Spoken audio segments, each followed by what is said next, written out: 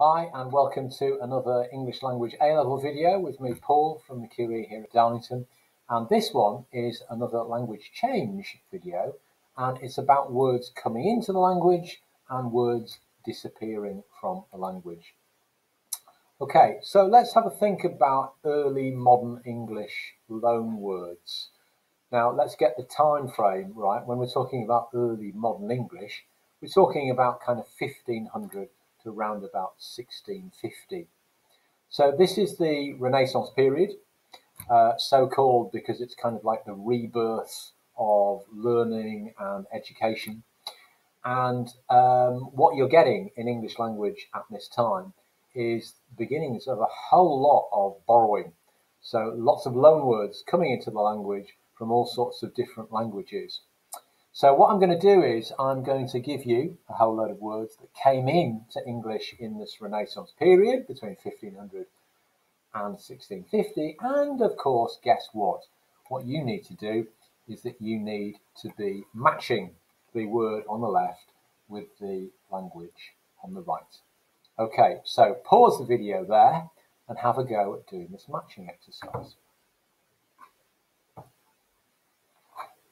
Okay, I'm assuming that you've done that. So let's go down the list on the left-hand side and then link it up with these languages in blue on the right. First of all, we have caravan. Now, caravan comes from Persian. Persian being the language of modern-day Iran over there. So this demonstrates the importance of trade, growing trade links, and the opening up of the so-called Silk Road. Okay, so here we've got destinations in the Middle East which are suddenly becoming part of a European trade route, and that's why we've got a word like caravan coming into the English language at this time. Our second word is encyclopedia. This is a word that comes from ancient Greek. Okay, so one of these words that's associated with knowledge and culture, and so many of those words we draw upon the classical languages for the terms. Our third word is troll. Now, troll comes from Old Norse.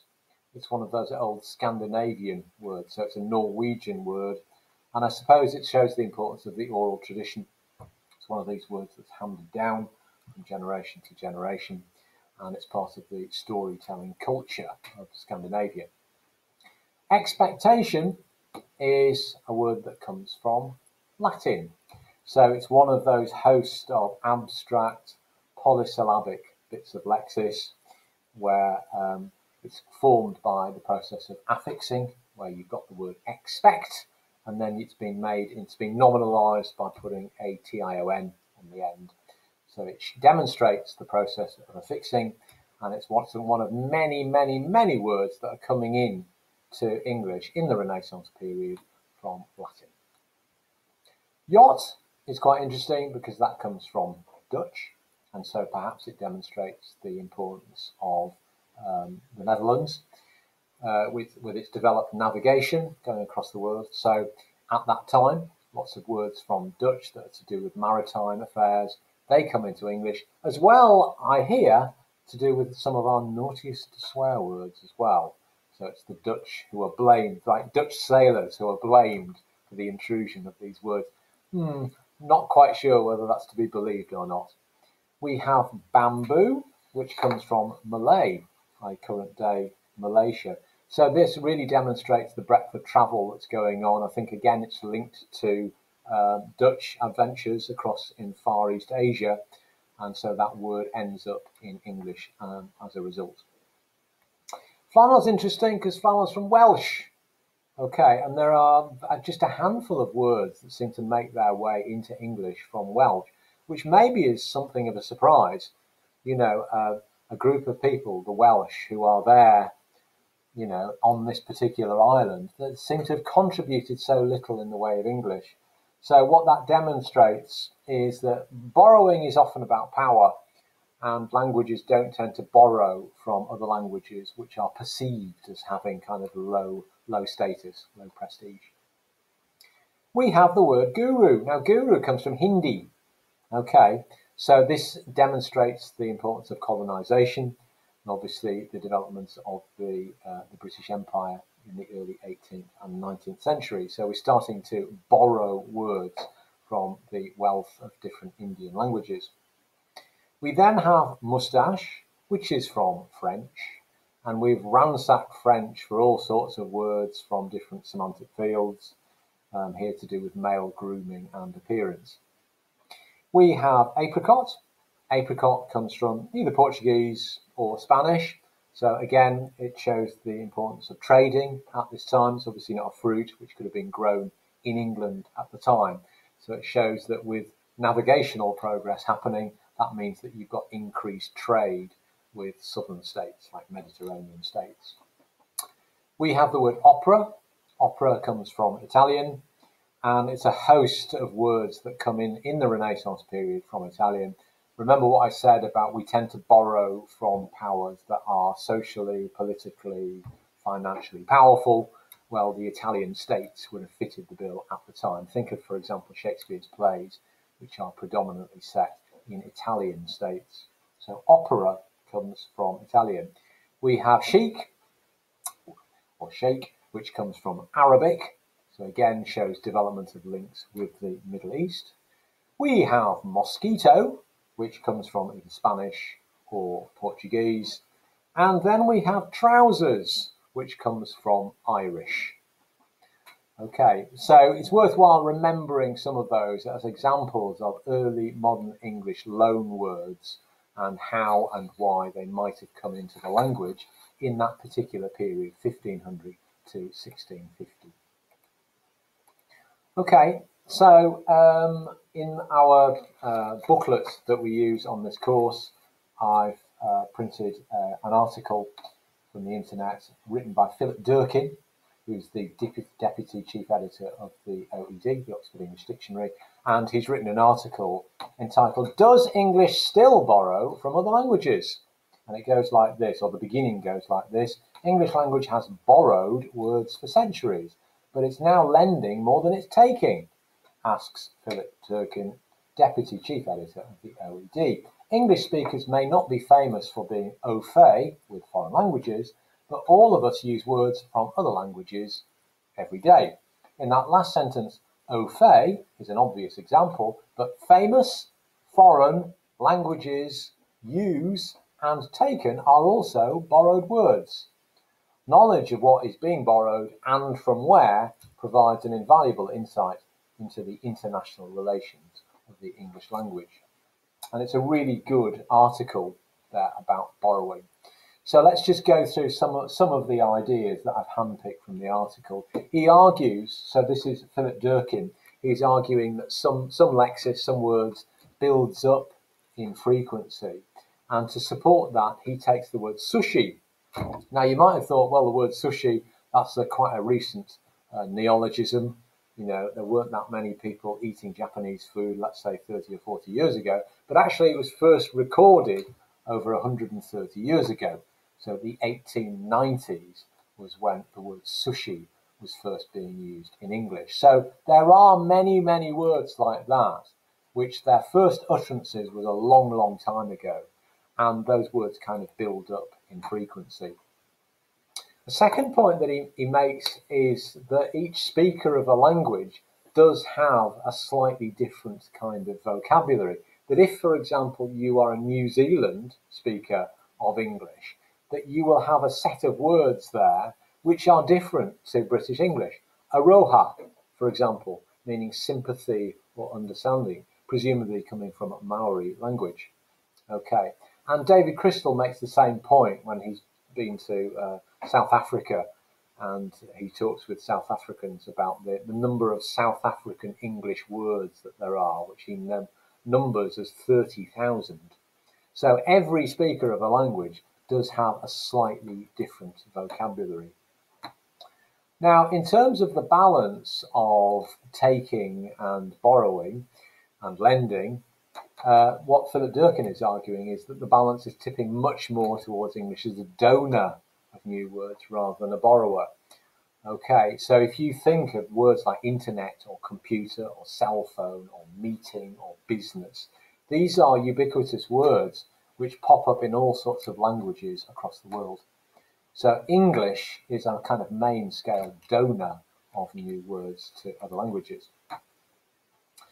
He also goes back in time to the Middle Ages, and he thinks about the everyday vocabulary of English in the Middle Ages and how deeply it was affected by borrowing from other languages. And he gives the example of the following words: age, heir, cause, city, idea, join, material, poor, suffer, tax. All of those, they all come from either French or Latin. And so he argues that, well, nearly half of the 1,000 most frequently occurring words in current day written English, they come from French or Latin, mostly in the medieval period, from 1066 to 1500. Okay, so borrowing is tremendously important from particular languages in particular eras. The other thing he states is that we have many words that come in from Scandinavian languages which have had a very, very strong impact on our everyday language. I mean, we're talking about the kind of bread and butter lexis of the language, words like give, take, hit, leg, skin, sky, even the pronoun they. Those all come from Old Norse. Okay, so they're very basic, fundamental parts of the language which come from Old Norse. The other point that he makes is that close contact does not inevitably lead to borrowing. And he gives as an example some of the words that we did in the previous exercise, words like trousers, coming from Irish, or gull or clan. There's some of a tiny number of words which are borrowed from Celtic languages. And again, the point that I'd make there is about power. We tend to borrow from languages or cultures which we perceive to be powerful in some way, rather than those cultures which are invaded or their power has been taken from them. So finally, patterns of borrowed words, they do reflect very complex patterns of cultural contacts across the centuries. It's a fascinating area of the development of the lexicon. Okay, now it's not just words that are coming into the language, we also have this phenomena of archaisms, i.e. words becoming more and more outdated so that they actually disappear out of the language. So it's a two-way process that goes on there. I'm going to give you 5 words here, and I want you to look at them, look in the context of the sentence, and I want you to guess, well, what do these words actually mean? So we have alienism, we have charabang, we have cyclogyro, we have whittle, and we have stereoscope. All of these are outdated archaisms. What do you think they originally meant? Here are some sentences. In spite of her friendly sympathy, he never felt so keenly his alienism as in her presence. The afternoon was generally given up to some excursion or charabang drive, and the day finished rather somnolently in the lounge. He stepped into the cyclogyro, and within 10 minutes they were away. A whittle, a barber, and a bald-headed man travelled together. When you put your eyes to the peephole, it was like looking through a stereoscope. Okay, so pause the video there and think, well, try and be a lexicographer and define these words.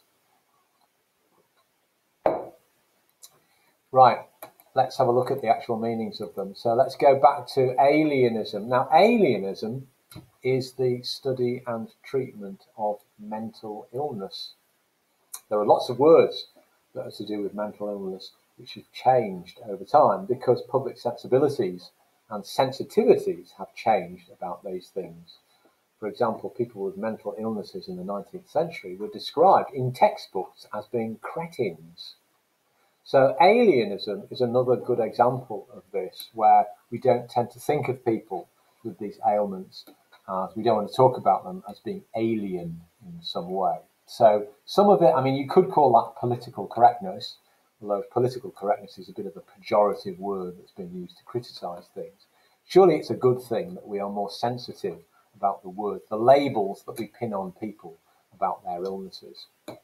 So, alienism, the study and treatment of mental illnesses. Charabang is a motor coach. It's a motor coach that looks like that. So it's an open air, enormous coach.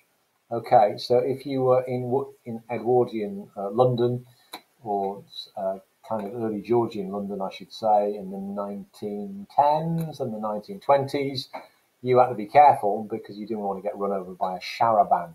So this shows the development of technology, isn't it?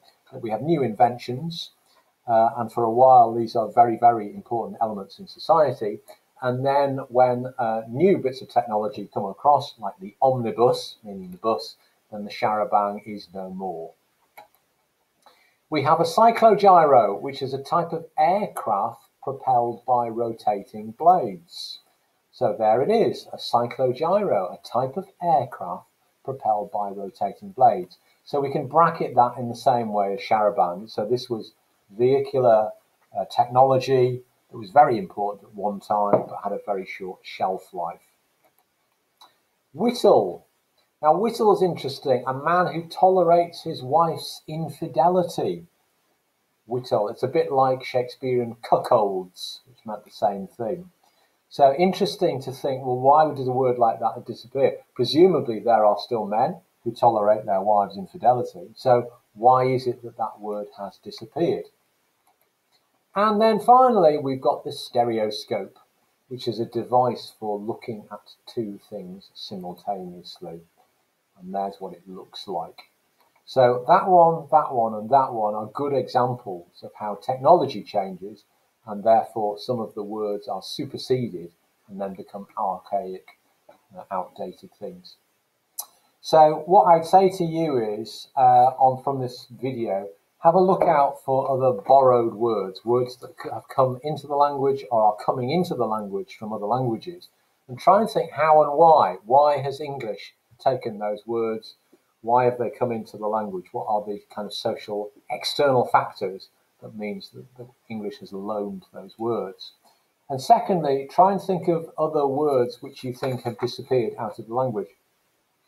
So particularly if you're something like a literature student who is studying older texts, like for example John Milton's Paradise Lost or a play by Shakespeare, undoubtedly you'll be coming across words which are unfamiliar to you. And some of them are archaisms. So why have those particular words disappeared out of the language? Okay, thanks very much.